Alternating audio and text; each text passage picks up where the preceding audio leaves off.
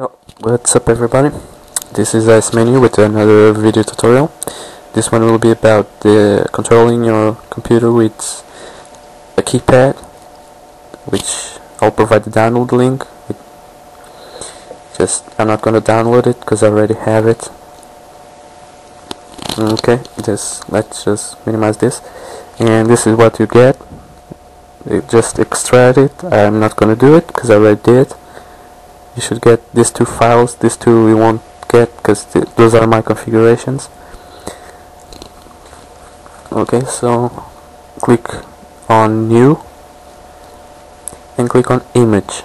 On Image, click on Open, and I already provided two images, so you should see it inside that folder.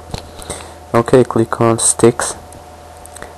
The sticks are the analog buttons on your D-pad. I'm starting with the left one. Just click on left and up. Yep, it works. Just place it, drag it on top of the left stick on image. Again for the right one. Okay, it works fine. Now for the buttons, I'll be starting now with the X button. Okay, just a second. Left, yeah, I forgot the D-pad. It works good also. Now for the buttons, just press the buttons on your D-pad. X, like this.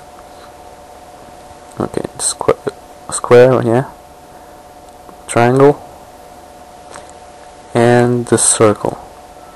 Now just press the buttons on your D-pad and drag the keys on the image, so you know which button is which. Okay, the select button now. Oh yeah, the L3, R3. The select now and the start. Okay, should be good. Now just click on finish. Close. Now just click on the buttons and assemble the keys. Okay, like this. This is down. This is right. This will be the mouse. This will control the mouse. Okay, down and left. Okay, this will be the center click on the mouse wheel. This will be the left click and the right click. I'm just putting it on the mouse. You can put it on the mouse on the keyboard.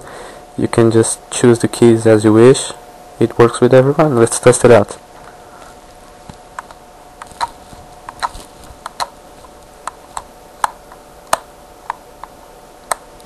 Oh, works good. It's kind of weird, you know, but it works.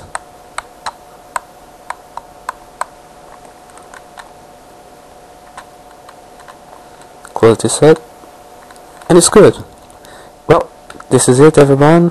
Rate, subscribe, comments. Thank you all for watching.